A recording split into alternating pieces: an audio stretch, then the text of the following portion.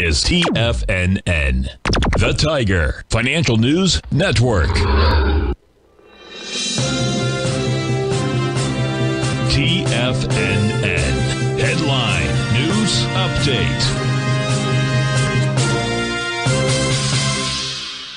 Everyone, Basil Chapman here for the 10 o'clock Tiger Financial News Network market update on this Wednesday, the 3rd of August, 1 week to go before I do my all-day webinar. This is a very interesting, up 178 points at 32,574. My thinking was that today would be an inside day, forming that peak D in the Chapman wave methodology. Remember, we've been talking about this for weeks, that we were expecting at least 4 higher peaks in a buy mode, which takes you to D, and then other things can happen. You have to reassess. Don't have to make any changes. You can become a little cautious, and that's kind of what we did. We're looking at the S&P, and this is very interesting.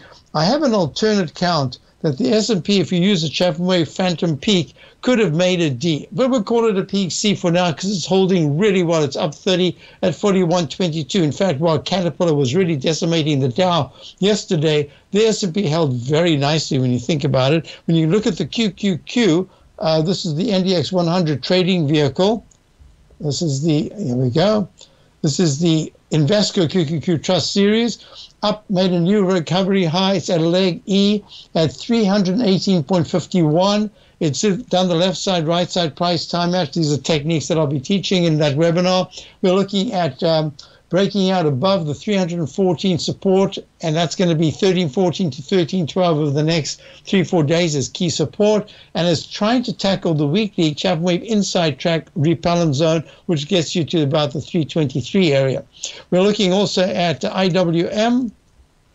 Small caps are acting quite nicely here, up to 121 at 188.32, still a leg D at this particular point. Now, this is going to be very interesting. Gold is having a little digestive phase after a very strong move from under 1,700 to over 1,800, now trading at 1,776.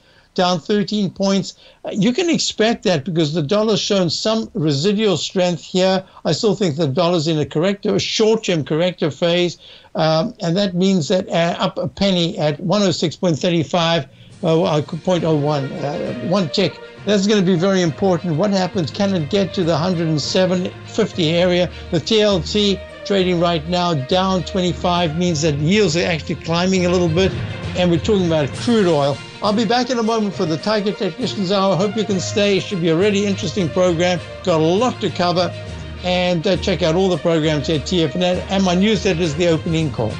See you.